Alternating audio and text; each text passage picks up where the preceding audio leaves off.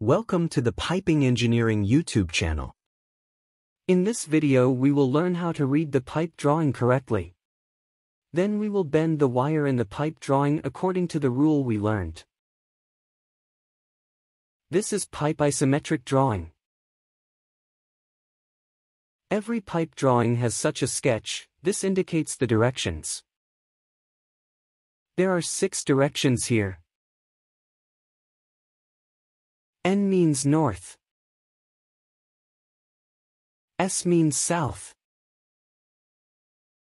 E means east. W means west. Up means up. Down means down directions. By studying these directions we can easily read the pipe isometry.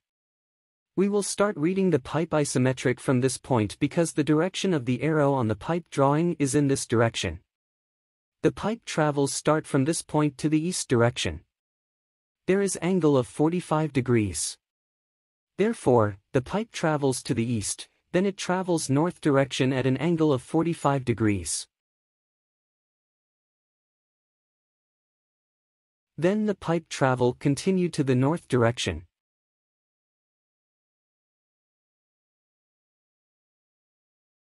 In this point, the pipe travels to the east direction.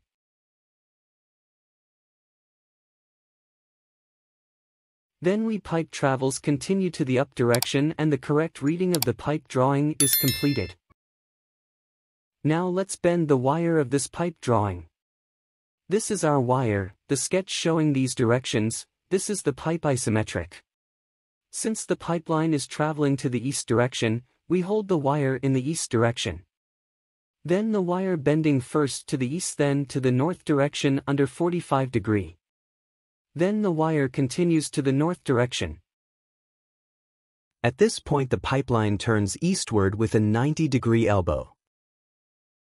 Then, the pipeline turns upward with a 90-degree elbows. With that, we've completed reading the piping isometric drawing. This educational video is coming to an end. You can share your comments about the video in the comments section below.